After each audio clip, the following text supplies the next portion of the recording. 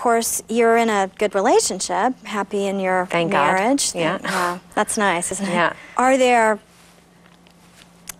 things that you see in Guy that you see in yourself? I need to fix in myself? Yeah.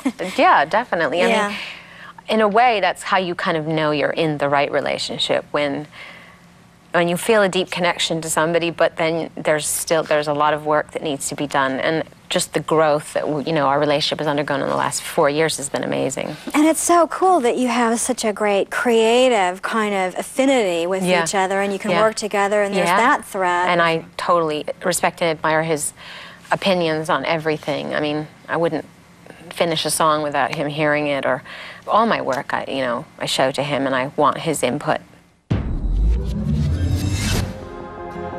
Every one of us came to this earth for a purpose. We all have a destiny to fulfill. For a while, I was wallowing in a world of confusion. I started asking myself so many questions. What's important in life? What really matters in life? Why am I here? The more in touch you get with the spiritual side of yourself, the less afraid you become of anything. It is about looking beneath the surface and taking responsibility for everything that you do. If I've been enlightened, and I truly feel like I've been enlightened, then it's my responsibility to share what I know with other people.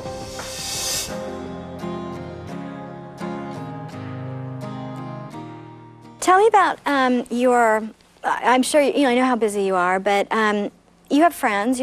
I don't. I really have no friends. You have no friends. You've got me. I'm sorry. How do you fit your friends in? I mean, I even find it difficult, and I'm about 1/1000th as busy as you. Yeah, well, it's hard. I must say I don't have as much time for a lot of my friends as I used to.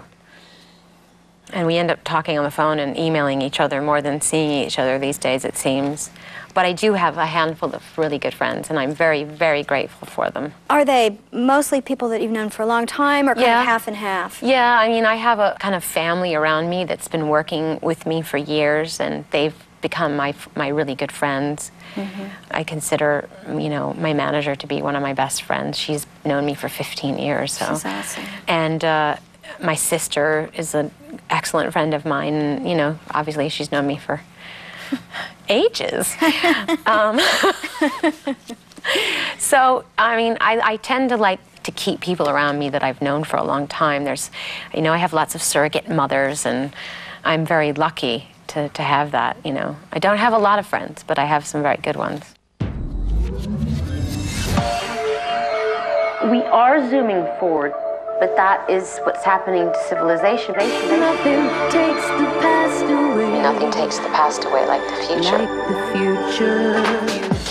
Everything I did led me up to this moment. So if I would have changed other things, I wouldn't be here. I still love everything I do. If I don't love it, I'm not doing it. I have such a long journey ahead of me. And where it goes, I don't know.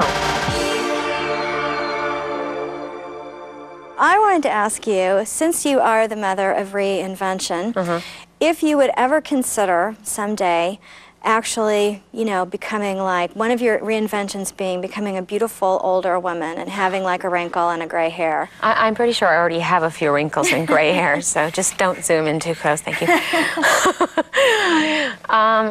Yeah, I mean, that's the direction I'm going in, and, That's what it seems to me, and I think that would be very exciting. Yeah.